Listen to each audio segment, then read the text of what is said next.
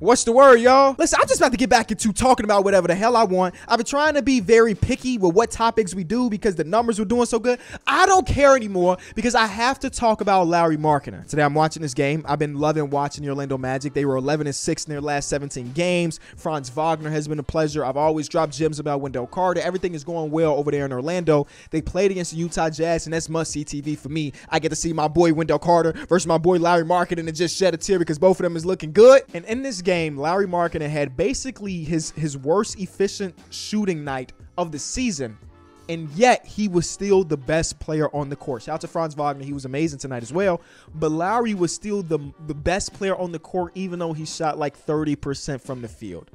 And I'm still amazed at how good he's been. I still haven't even came to grips that he's probably going to be an all-star this season. I don't think it's going to really hit me until I'm in Salt Lake City and they announce this man's name over the intercom and his home crowd goes crazy. He's finally did it. After all of these years of us believing, he did it. But I can't say I've been a believer forever. By the time his time in Chicago ended, I believe that he was just going to be a good starter in the NBA. I didn't think that he had this next gear, and we're going to talk about what made me fall out of love with Lauri Markkanen and the prospect and what he has done to basically prove me wrong. Through the first month of the season, the Utah Jazz were doing amazing stuff, and I was giving them their love. I was giving them their flaps. I made that whole video about this video won't jinx them or whatever it was called, and I was dropping gems and showing love to Lauri, but in that video, I said, I've seen this Lauri before. And Bulls fans go remember this, 2019, February of 2019. We got whatever game stretch in February, 9-game stretch, where he was amazing, averaging 26 points per game, 12 rebounds, 48% from the field, 35% from three. He was a bona fide star this month. And you know, the rest of the season, 28% shooting, 28% shooting, 35% shooting, 23% shooting. That month alone made a lot of Bulls fans who are already in love with Lauri, because once your team drafts a player, you have no choice but to love them until they show you otherwise. That month for a lot of Bulls fans was like, he's going to be the next. Everybody gonna say Dirk because he's a foreign-born player that plays the forward that also likes to shoot threes and whatever. But that was the best month of his career. So when I was talking about the Utah Jazz the first month of the season, I said, I've seen this Lauri before. Let's see if he can keep it up. Ladies and gentlemen, he's kept it up, and he's way better than that Lauri. Way better. This season, he's averaging 24.5 points per game, 8.5 rebounds, 2 assists, 52% from the field is so crazy, 41% from three. And I think I saw a graphic that said it's only him and like Stephen Curry that are averaging like this amount of points on this crazy efficiency. And this was something that I did not see coming for Lauri Markkanen. When he was here in Chicago, his job was to sit in a corner, sit on the wing, and shoot three-pointers. And if he wasn't hitting the shots, he wasn't impacting the game. And I do want to give a lot of blame to Jim Boylen. He screwed up the progression of Lauri and Wendell Carter, pigeonholing them to play a certain way when the options were endless for these dudes. But for him to have a night like tonight, where he shot 30% from the field and was the best player on the court, blows my mind. Because what he saw today, or what he did today, was notice that his shots weren't falling. Okay, what can we do to still score points? He got to the lane. He got fouled. He had to shoot 37 free throws, and I don't know the exact number. He shot a total of 21 free throws tonight. 21. No, there is no version of Mr. Markkanen that was doing that while he was here in Chicago. So what has changed? How do we get to the point that he's playing like an all-star after the last couple seasons? We've just seen him be a really solid role player. And I got 3 things written down here. There's a lot more, but these are the 3 things that stick out the most to me. And number 1 is him being used in different ways. You mentioned now when he was here in Chicago under Jim Boylen, he was basically a spot-up shooter the entirety of it. He very rarely put the ball on the floor. But guess what? When he did, a lot of the times good things happen. You get some posters, you get some dunks, and we should have saw the writing on the wall that we should allow this man to have the ball in his hands more. He's being used as a pick and roll ball handler. He's being used as a pick and roll roller. He's taking mid-range jump shots. He's using his body, his size, which is number 2 on my list. Because one of the things I hated most about watching Lauri in his first couple years of his career here in Chicago was like, even when he had the switches of the smaller defenders or whatever, he still just stood there.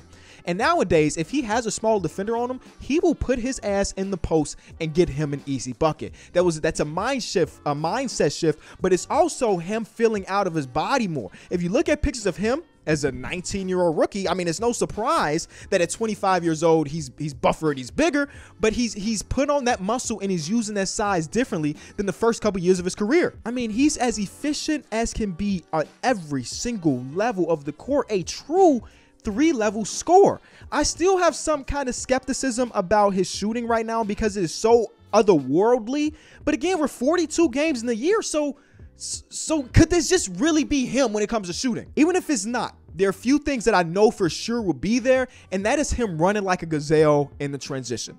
I think when it comes to points per possessions in transition, he's like in the 97th percentile, where like, if they're on a fast break, you better find Lauri Markkanen, because if you don't, he is going to dunk on your head. When he played against the Bulls last week, I think he had 8 dunks in a single game. That's the most he's ever had in his career. He is doing stuff like this over and over and over, and he's impacting the game more than just sitting in the corner and shooting threes. Let's go back to talk about my Bulls fandom around Lauri Markkanen, because December 28th, 2018, I tweeted, I'm so convinced that Lauri will be a 5 to 8 time All-Star. Now, this is not no super hot take. I think everybody feels that way about their young players. At least that's the type of hope that you have. Actually, I wonder what he did that night specifically for me to tweet that. Hold on, I'm going through the game log real quick. He didn't do anything. The Bulls won a basketball game, so that's fun. But in this game, he shot 5 for 15. He had 14 points, 14 rebounds. But something about this night made me tweet that. But I was feeling good. I was feeling great about Lauri Markkanen as a prospect. And I honestly did believe that in the moment. But by the time we got to that last year with the Chicago Bulls, it was very apparent that the partnership between Chicago and Lauri Markkanen had run its course. So by the time he was traded to Cleveland, it wasn't no like, oh man, we traded my boy, the guy that I said was going to be a 5 to 8 time All-Star, because I thought that it has run its course together. And I think that was pretty unanimous across Bulls fandom. We all believed that that season was the last of Lauri because, well, he was up for a contract extension after his rookie deal. We didn't know how to value him. The league didn't know how to value him, so much so that what did we get back? Derrick Jones Jr. and a lottery protected first-round pick. That was the value of Mr. Markkanen, and it was a 3-team deal that I think Larry Nance ended up going to the Pelicans. And I vividly remember seeing that Lauri Markkanen was traded to the Cavs, and in my mind, I thought we were getting Larry Nance, and I was fucking hyped. I said, we getting Larry Nance from Markkanen? There's tweets. For every tweet that you see me say, oh, Larry's going to be a 5 to 8 time All-Star, there's also tweets towards the end of our relationship, that sounds crazy, where I'm like joking to Woj, who wants Lauri Markkanen? You know what I'm saying? At that point, I had basically given up on him as the guy that I thought he could have been in 2018 when I was sending that tweet. And mostly it was because we weren't able to see all the things that he could do. And this is a conversation about development, mostly within the Chicago Bulls, because you can look throughout the history of us in our drafting and our lack of development. We do have some great success stories, like Jimmy Butler drafted 30th overall, D2 school, then Marquette drafted 30th. Like, we have those, but that was 67 years ago. So the whole time we were in the lottery, that 5-year stretch, we didn't develop anything.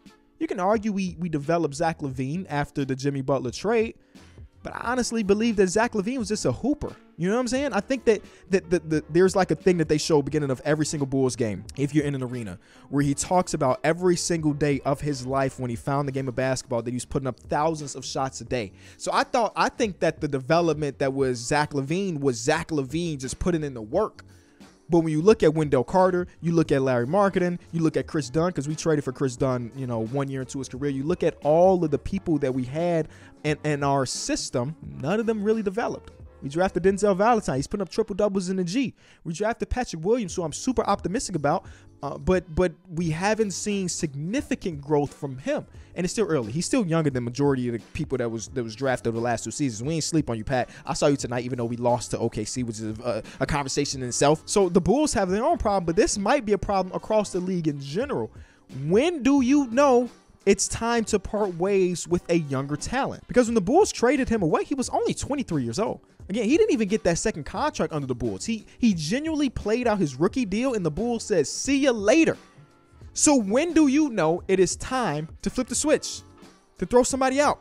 I honestly do believe that the front office came in here in Chicago and looked at all of the pieces that the previous front office drafted and said, hey, we want our own pieces. We want our own guys. So Lowry was under the previous regime, and we might think he's cool. We might think he's solid, but like we don't want to extend that dude. He's not one of our guys. So we're going to trade him away. We're going to draft Patrick Williams. We're going to draft Dalen Terry. Those are our draftees. Those are guys we want to invest in and not Mr. Marketer. And then when you look deeper, even his time in Cleveland, good season, you know. He only shot 35% from three, which is not great for a guy that's shooting 6 attempts per game, but he was moved over to the 3 position. And I vividly remember that video when they traded for him. I said in that video, there was no way Lowry would be able to run the 3. I watched him for 4 years in Chicago. He was slow-footed. Whenever he got a switch, he was dominated. There was no way I saw him playing the 3 successfully. And guess what? He was alongside Evan Mobley. He was alongside Jared Allen, and he held his own. And if they would have stayed healthy, they would have made the playoffs and been one of the top seeds. He played a crucial part in that. But now here we go a year later, and he's traded for Donovan Mitchell. Though he doesn't play a ton of 3 anymore, you still see some of the things he learned while he was guarding wings all last season. All of these little things throughout the course of his career has added up to him being an all-star in this moment, and I'm extremely excited and happy for him, man. Again, I thought it was going to happen, and then I thought it wasn't going to happen, and I'm glad that it is. So, Larry, if you're watching this video, you know I'm going to be in Salt Lake City for All-Star. We'd love to chat it up, and maybe you can come onto my show. I'm just saying. All right, I'll see y'all soon.